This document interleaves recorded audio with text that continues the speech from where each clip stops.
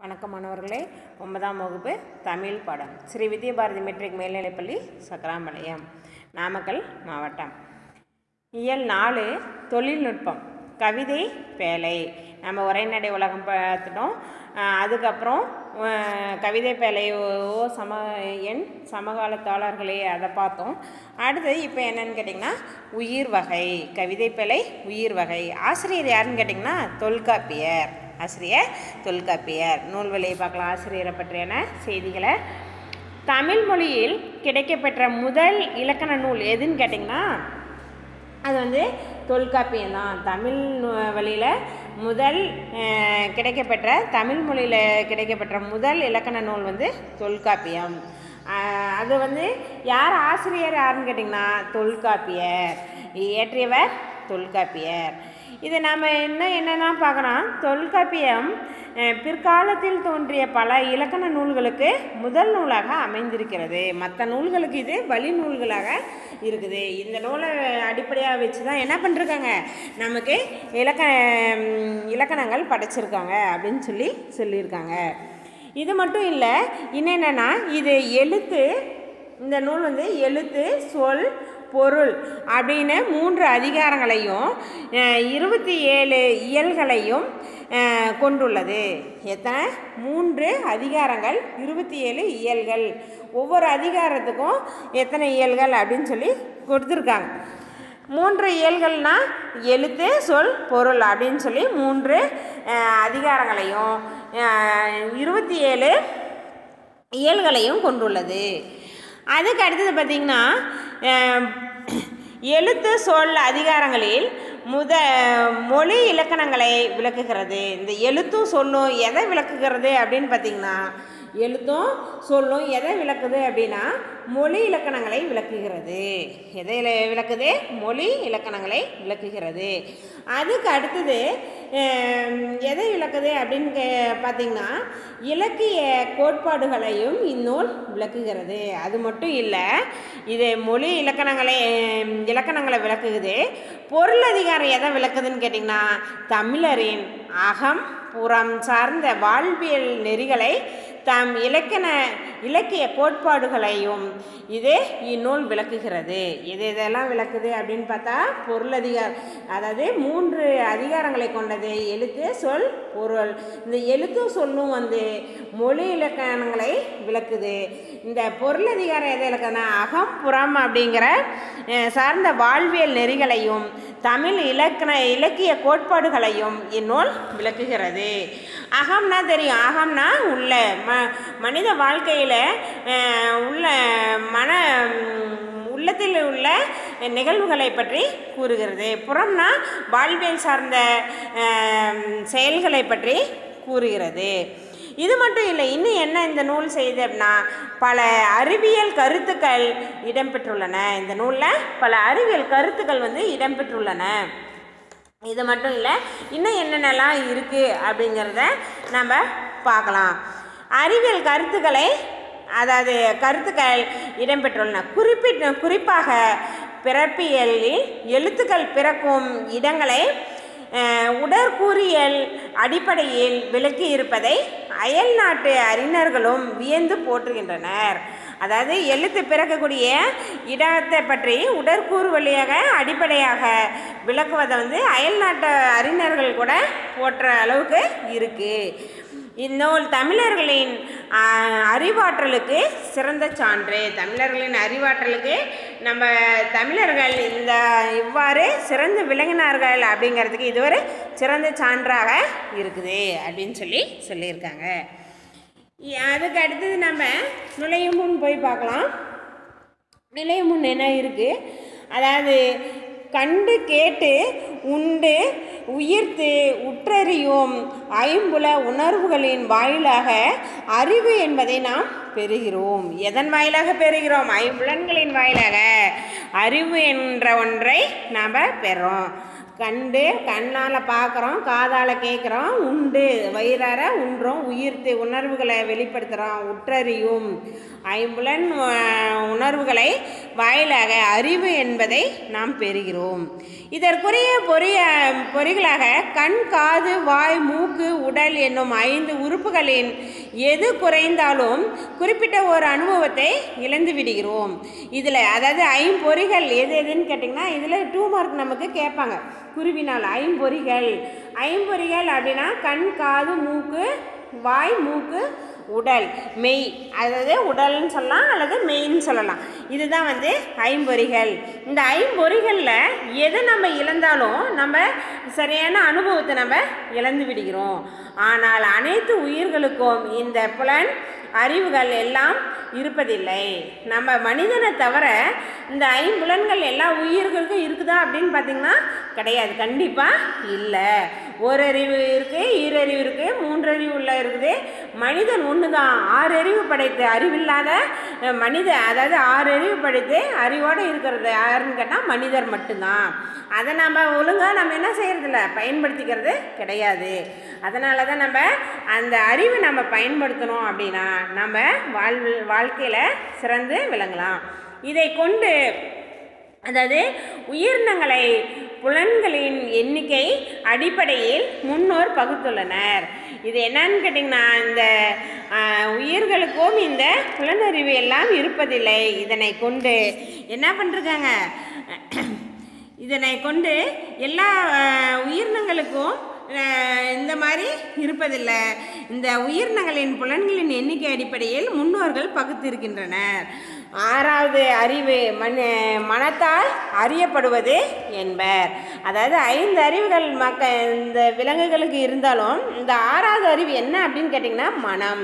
அந்த மனம் மனிதனுக்கு மட்டும்தான் இருக்குது அப்படின்னு சொல்லியிருக்காங்க. தொல்காப்பியர் வந்து ஒவ்வொரு அறிவுக்கும் பாடல் கொடுத்துருக்கிறார். ஓரறிவுனா என்ன, ஈரறிவு உயிர்னா எது அப்படின்னு சொல்லி நமக்கு பாடல் கொடுத்துருக்கிறார். பாடலோட நமக்கு படமும் வரைபடமும் இருக்குது பாருங்க. ஓரறிவு அதுவே, உற்றதும் அதுவே. அதாவது ஓரறிவு அப்படின்னா எதுன்னு கேட்டிங்கன்னா ஓரறிவு அப்படின்னு சொல்லப்படுகிறது எது அப்படின்னு கேட்டால் தொடு உணர்வுடையது. அதான் உற்றறிவு அதுவே, தொடு உணர்வு உடையது மட்டும்தான் ஓரறிவு. ஈரறிவு அதுவே, அதனோடு நாவே. 2 அறிவு உள்ளது எது அப்படின்னு கேட்டிங்கன்னா தொடு உணர்வோட சுவைத்தல் அப்படிங்கிற உணர்வு நாவும் இருக்கும். ஓரறிவுக்கு வந்து தொடு உணர்வு மட்டும்தான் இருக்கும்.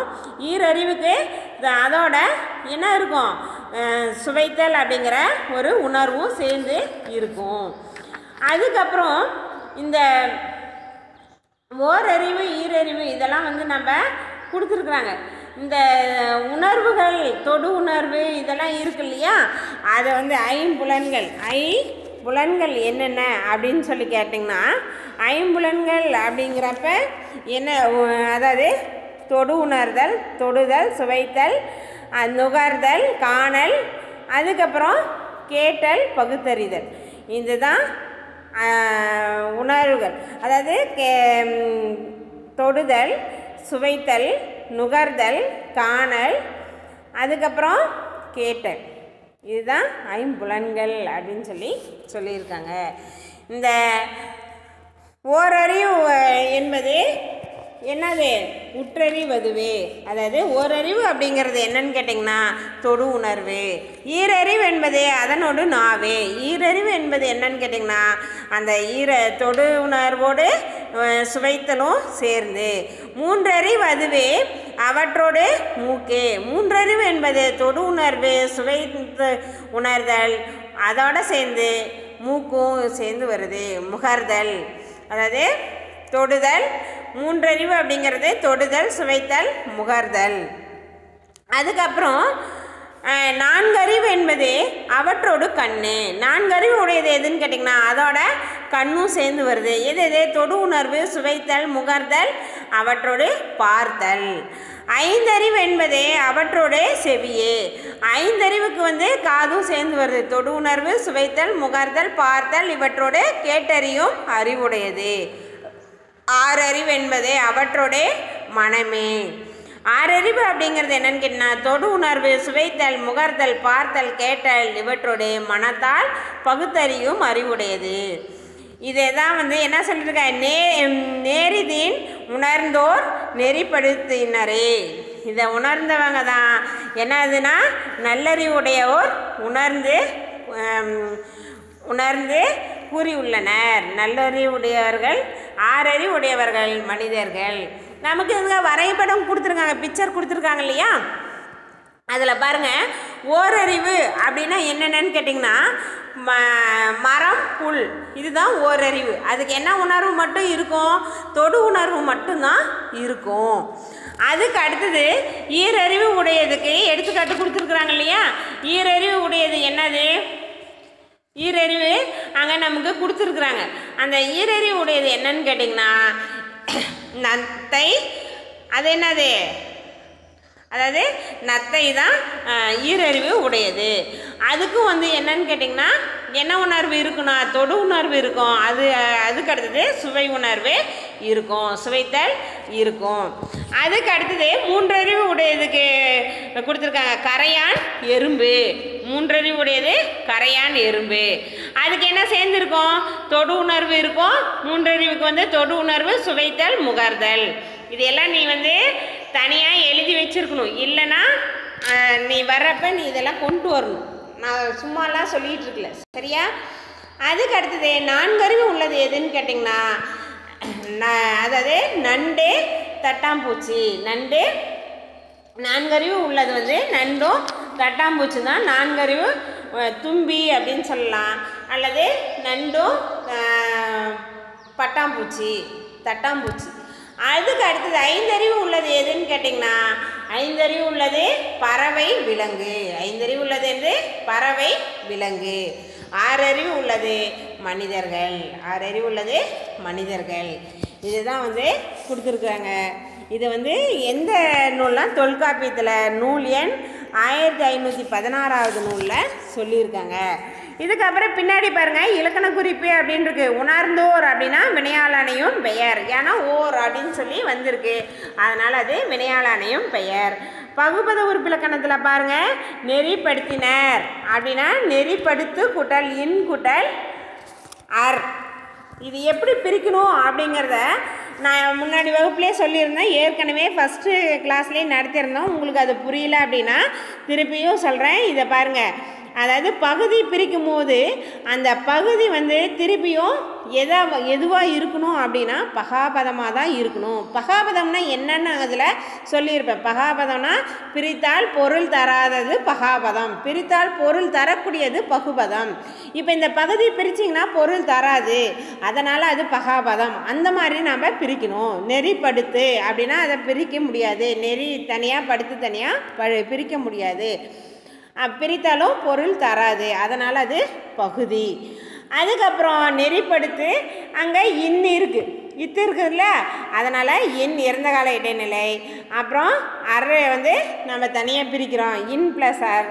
அப்போ அது பலர்பால் வினைமுற்று விகுதி. அது கீழே ஒரு அட்டவணை கொடுத்துருக்காங்க பாருங்கள். அறிவு நிலை, அறியும் ஆற்றல். அதுக்காக உரையாசிரியர்களின் எடுத்துக்காட்டு அப்படின்னு சொல்லி கொடுத்துருக்காங்க இல்லையா? ஓரறிவுக்கு பாருங்கள், உற்றறிதல், தொடு உணர்வு. ஓரறிவுனா தொடு உணர்வு. எடுத்துக்காட்டு புல், மரம். ஈரறிவு உற்றறிதல், சுவைத்தல், சிப்பி, நத்தை. அது நாம் சிப்பி நத்தை மட்டும் சொன்னோம் இல்லையா? சிப்பியும். மூன்றறிவு உடையது உற்றறிதல், சுவைத்தல், நுகர்தல். உற்றறிதல்னா என்னது? தொடு உணர்வு, தொடுதல். சுவைத்தல், நுகர்தல், கரையான் எறும்பு. நான்கறிவு உடையது தொடு உணர்வு, சுவைத்தல், நுகர்தல், காணல், பார்க்கறது. நண்டு, தும்பி. ஐந்தறிவு உடையது உற்றறிதல், சுவைத்தல், நுகர்தல், காணல், கேட்டல், பறவை, விலங்கு. ஆறறிவு உடையது உற்றறிதல், சுவைத்தல், நுகர்தல், காணல், கேட்டல், பகுத்தறிதல், மனம். இது மனிதன் அப்படின்னு சொல்லியிருக்காங்க. இதெல்லாம் நீங்கள் என்ன பண்ணியிருக்கணும் அப்படின்னா படித்து இந்த பாடல் மனப்பாட பாடல் இதை நீங்கள் எழுதி பார்க்கணும். இந்த வினாக்கள் எல்லாமே படித்து எழுதணும். பாடல் இன்னொரு டைம் நான் சொல்கிறேன், படித்து காட்டுறேன் பாருங்கள். ஒன்றறிவதுவே உற்றது அதுவே, இரண்டறிவதுவே அதனோடு நாவே, மூன்றறிவதுவே அவற்றோடு மூக்கே, நான்கறிவதுவே அவற்றோடு கண்ணே, ஐந்தறிவதுவே அவற்றோடு செவியே, ஆறறிவதுவே அவற்றோடு மனனே. நேரிதின் உணர்ந்தோர் நெறிப்படுத்தினரே அப்படின்னு சொல்லியிருக்காங்க. நன்றி மாணவர்களே. வழங்கியவர் ஆர் சபிதா, ஸ்ரீ வித்யாபாரதி மெட்ரிக் மேல்நிலைப்பள்ளி சக்கராம்பாளையம்.